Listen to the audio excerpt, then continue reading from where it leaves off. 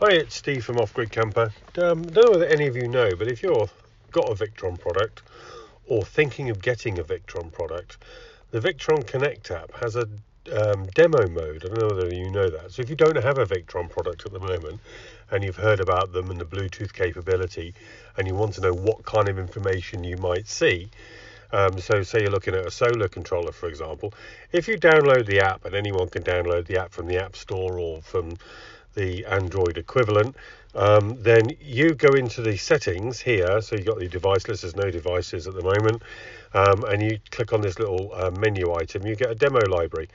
And in a demo library, you get all of the Victron products. So if you're looking at a solar charger, for example, and we want to go down to a smart solar, let's look at a 120, for example, then what it'll do is it will show you an example of a demo, and you see this little orange bar at the bottom which will kind of indicate that it's a demo, but it will show you the information that's available. So this is the voltage from the solar panels, this is the current that's coming from the solar panels, and this is the actual wattage from the panel itself, and then below the batteries, what it's being charged at, etc.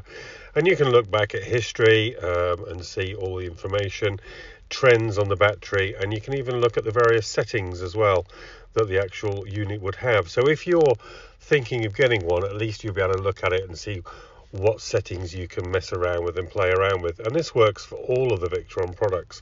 So you might be looking at something like a battery sense. Now these are great little devices for monitoring the temperature and just tell you the voltage of your battery, but actually monitors the temperature of the battery and communicates it to your charging units via a virtual network. So again, if you get sort of really accurate charging, excuse me, coughing.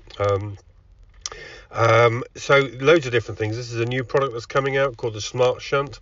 So this is like the battery monitors, the BMV range, the 712, which is the Bluetooth version. This doesn't come with a display, so this purely relies on the Bluetooth. But you can see here you get all the information in terms of state of charge. So this is the charge of your battery bank, the current voltage, etc., the current and all that sort of stuff. And if you want to play around with these, then you can play around with these and see all the settings that are available.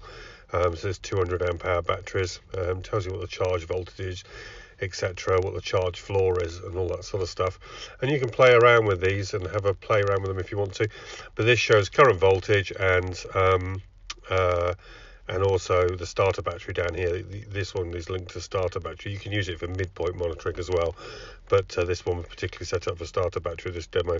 But a great example of playing around with a product like this app to see what's available and what things can do and what information you get from them. So if you're looking at an Orion Smart, so this is a 12-12-30, which is the B2B charger that Victron do, and here you can see the input voltage and the output voltage. So that's input voltage coming from your alternator and your leisure starter battery, and this is the output voltage going out to your leisure batteries, and this is the state of charge, so bulk charge, compensation charge, or float charge.